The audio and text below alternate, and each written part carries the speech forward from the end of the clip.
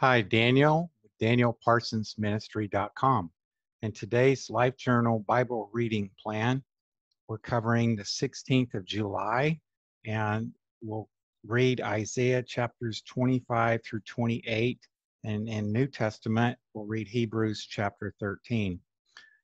The New King James Version, Isaiah chapter 25. Praise to God. O Lord, you are my God. I will exalt you. I will praise your name. For you have done wonderful things. Your counsels of old are faithfulness and truth. For you have made a city a ruin, a fortified city a ruin, a palace of foreigners to be a city no more. It will never be rebuilt. Therefore the strong people will glorify you. The city of the terrible nations will fear you. For you have been a strength to the poor, a strength to the needy and his distress, a refuge from the storm, a shade from the heat. For the blast of the terrible ones is as a storm against the wall. You will reduce the noise of aliens, as heat in a dry place, as heat in the shadow of a cloud. The song of the terrible ones will be diminished. And in this mountain, the Lord of hosts will make for all people a feast of choice pieces, a feast of wines on the lees, of fat things full of marrow, of well-refined wines on the lees. And he will destroy on this mountain the surface of the covering cast over all people, and the veil that is spread over all nations. He will swallow up death forever, forever.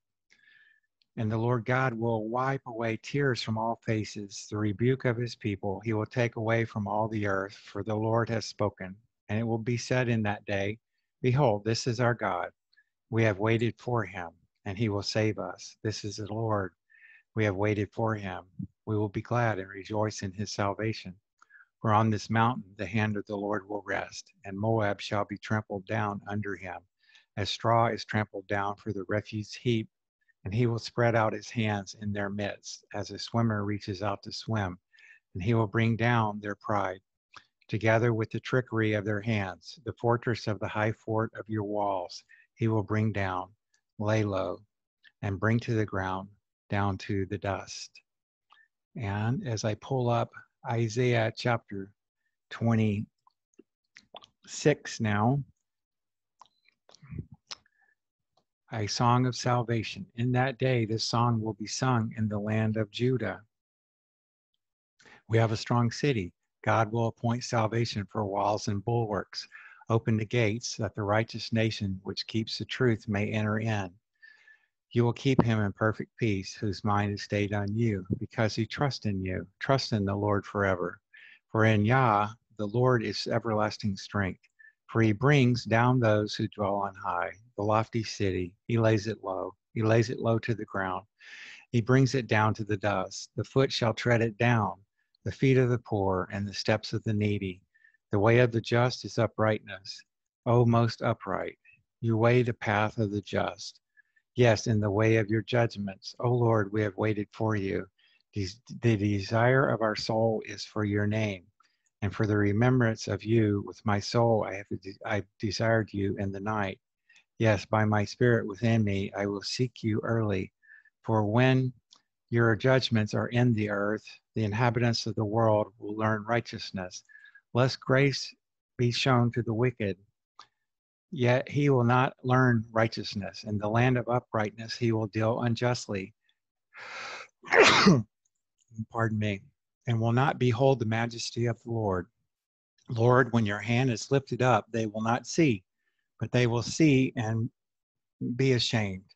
For their envy of people, yes, the fire of your enemies shall devour them. Lord, you will establish peace for us, for you have also done all our works in us. O Lord our God, masters besides you have had dominion over us, but by you only we make mention of your name. They are dead, they will not live. They are deceased, they will not rise. Therefore you have punished and destroyed them, and made all their memory to perish. And you have increased the nation, O Lord. You have increased the nation. You are glorified. You have expanded all the borders of the land. Lord, in trouble they have visited you. They poured out a prayer when your chastening was upon them, as a woman with child is in pain and cries out in her pangs. when she draws near the time of her delivery. So have we been in your sight, O Lord. We have been with child, we have been in pain, we have, as it were, brought forth wind. We have not accomplished any deliverance in the earth, nor have the inhabitants of the world fallen. Your dead shall live, together with my dead body they shall arise. Awake and sing, you who dwell in dust. For your dew is like the dew of herbs, and the earth shall cast out the dead. Take refuge from the coming judgment. Come, my people, enter your chambers, and shut your doors behind you. Hide yourself, as it were, for a little moment, until the indignation is past. For behold, the Lord comes out of his place to punish the inhabitants of the earth for their iniquity. The earth will also disclose her blood, and will no more cover her slain. As I'm pulling up Isaiah chapter 27, we cover the Old Testament once in the year and the New Testament twice in the year.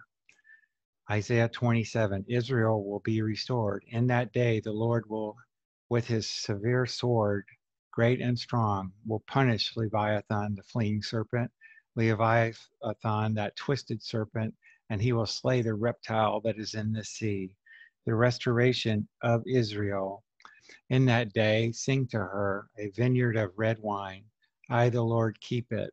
I water it every moment, lest any hurt it. I keep it night and day. Fury is not in me. Who would set briars and thorns against me in battle?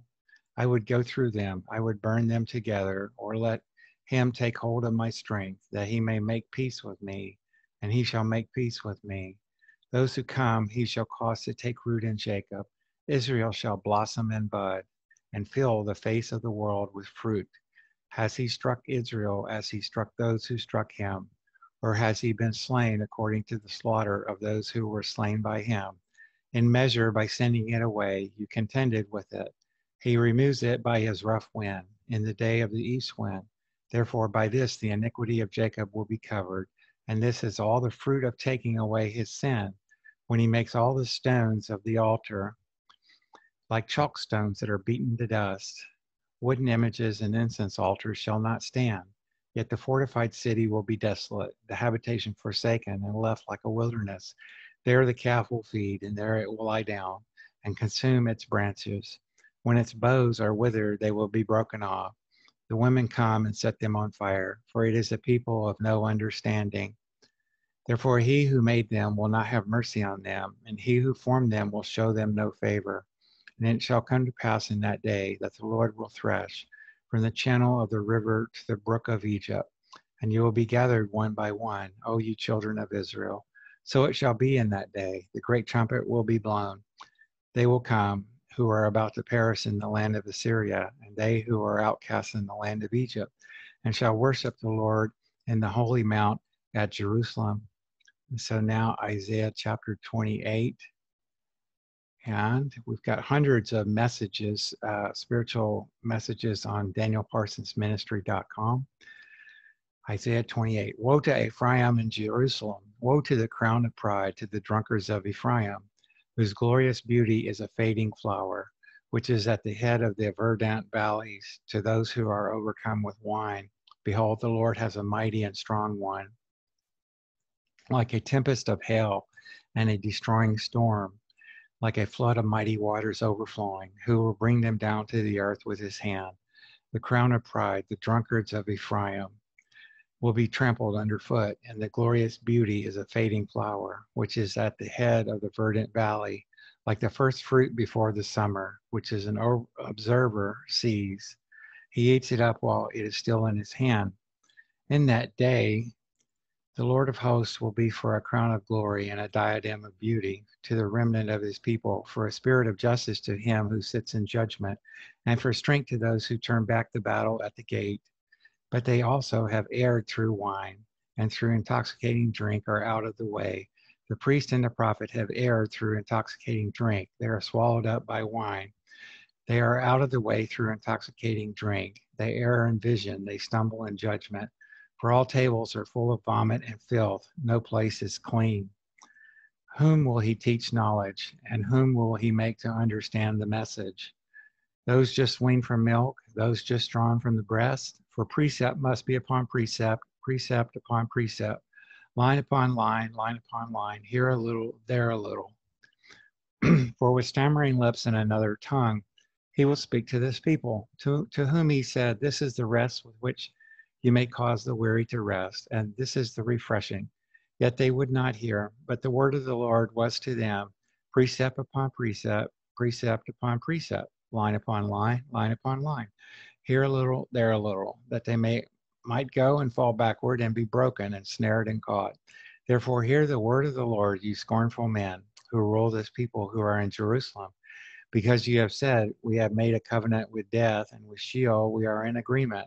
When the overflowing scourge passes through, it will not come to us, for we have made lies our refuge, and under falsehood we have hidden ourselves, a cornerstone in Zion.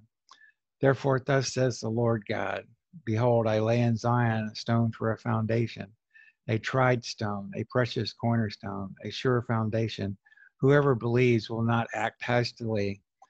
Also, I will make justice the measuring line, and righteousness the plummet. The hail will sweep away the refuse of lies, and the waters will overflow the hiding place. Your covenant with death will be annulled, and your agreement with Sheol will not stand.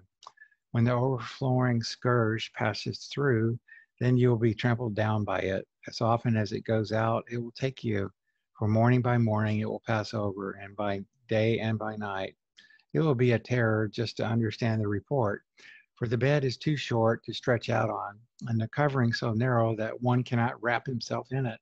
For the Lord will rise up as at Mount Perazim. He will be angry as in the valley of Gibeon, that he may do his work, his awesome work, and bring to pass his act, his unusual act. Now therefore do not be mockers, lest your bonds be made strong. For I have heard from the Lord God of hosts a destruction determined even upon the whole earth. Listen to the teaching of God. Give ear and hear my voice. Listen and hear my speech. Does a plowman keep plowing all day to sow? Does he keep turning his soil and breaking the clods? When he has leveled its surface, does he not sow the black cumin and scatter the cumin, plant the wheat in rows, the barley in the appointed place, and the spelt in its place? For he instructs him in right judgment, and his God teaches him. For the black cumin is not threshed with the threshing sledge, nor is a cartwheel rolled over the cumin, but the black cumin is beaten out with a stick, and the cumin with a rod. Bread flour must be ground. Therefore he does not thresh it forever, break it with his cartwheel, or crush it with his horsemen. This also comes from the Lord of hosts, who is wonderful in counsel and excellent in guidance. And now, pull up Hebrews chapter 13, which is our New Testament passage for today. And we've got hundreds of healthy recipes on the Healthy Living tab at danielparsonsministry.com. Very tasty vegan recipes from me and my wife, Patricia. So, Hebrews 13, concluding moral directions. Let brotherly love continue. Do not forget to entertain strangers, for by so doing, some have unwittingly entertained angels. Remember the prisoners as if chained with them, those who are mistreated, since you yourselves are in the body also. Marriage is honorable among all, and the bed undefiled, but fornicators and adulterers God will judge. Let your conduct be without covetousness. Be content with such things as you have, for he himself has said, I will never leave you nor forsake you. So we may boldly say, the Lord is my helper. I will not fear. What can man do to me? Concluding religious directions. Remember those who rule over you, who have forsaken the word of God to you, whose faith follow, considering the outcome of their conduct. Jesus Christ is the same yesterday, today, and forever. Do not be carried about with various and strange doctrines, for it is good that the heart be established by grace, not with foods which have not profited those who have been occupied with them. We have an altar from which those who serve the tabernacle have no right to eat. For the bodies of those animals whose blood is brought into the sanctuary by the high priest for sin are burned outside the camp. Therefore Jesus also, that he might sanctify the people with his own blood, suffered outside the gate. Therefore, let us go forth to him outside the camp, bearing his reproach. For here we have no continuing city, but we seek the one to come. Therefore, by him, let us continually offer the sacrifice of praise to God, that is, the fruit of our lips, giving thanks to his name. But do not forget to do good and to share, for with such sacrifices, God is well pleased. Obey those who rule over you and be submissive, for they watch out for your souls as those who must give account. Let them do so with joy and not with grief, for that would be unprofitable for you. Prayer requested. Pray for us, for we are confident that we have a good conscience in all things, desiring to live honorably, but I especially urge you to do this, that I may be restored to you the sooner. Benediction, final exhortation, farewell. Now may the God of peace, who brought up our Lord Jesus from the dead, that great shepherd of the sheep, through the blood of the everlasting covenant, make you complete in every good work to do his will, working in you what is well-pleasing in his sight. Through Jesus Christ, to whom be glory forever and ever. Amen. And I appeal to you, brethren, bear with the word of exhortation, for I have written to you in few words, know that our brother Timothy has been set free, with whom I shall see you if he comes shortly. Greet all those who rule over you and all the saints. Those from Italy greet you. Grace be with you all. Amen. So that, my friends, is the end of today's Bible reading. Hope to see you on tomorrow's reading. Please subscribe to my YouTube channel at Daniel Parsons Ministry. Thank you.